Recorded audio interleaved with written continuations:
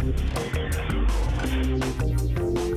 there, I'm David Katzmeyer with CNET, and with me is the Panasonic TCP55 GT50. This is a 55-inch plasma TV. This is Panasonic's second best series of plasma TVs for 2012. Series also comes in a 50, a 60, and a 65-inch size. This review will apply to all of them. As Panasonic's second best series, this TV does include quite a bit of bells and whistles. The principal one is THX video processing, so if you put this thing in THX Bright Room or THX Cinema mode, or when you're in 3D, THX 3D Cinema, you get a pretty good, almost calibrated picture without having to mess with any of the picture controls. So that's the real benefit of this TV over the step-down ST50 series.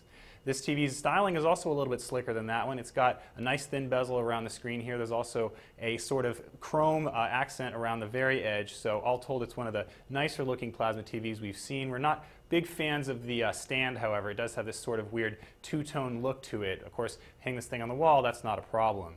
Panasonic includes plenty of inputs. There's 4 HDMI around back in addition to a PC input and a component video input, although you need to use breakout cables for that component input. There's also a smart TV suite on this TV. We do like the design of that smart TV. There is plenty of video services available as well, including Netflix, Vudu, Amazon Video on Demand. So all told, the content selection is very good. There's also this Viera marketplace that Panasonic uses to get other apps and things, and we do find the quality of those apps are a little bit better than some of the other competitors out there, although there aren't that many of them.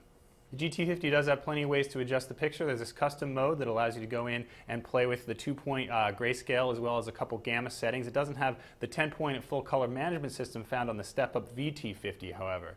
Picture quality on the GT50 was superb. It's really one of the best looking plasma TVs we've tested this year, almost as good as the VT50, but also at the same level of the ST50, which is a little bit less expensive. That does bring up an interesting question. If you're in the market for a Panasonic plasma TV, whether you get the GT or the ST, this one is a little bit more expensive. The only real benefit is that THX picture setting, but when we went in and calibrated the picture of this TV, we found that we could actually get a better picture than THX using just the custom settings. So all told, we do recommend the ST50 for most people. You do get the nice deep black levels with this set as well as the accurate color. There's also a very good ambient light rejection filter on the screen, so if you have some bright lights in the room, it's going to perform a lot better than a lot of the other plasmas out there. Of course, compared to LCDs, you also get the benefit of excellent off-angle and screen uniformity performance. So again, excellent performer, but just not quite as good a value as the ST50.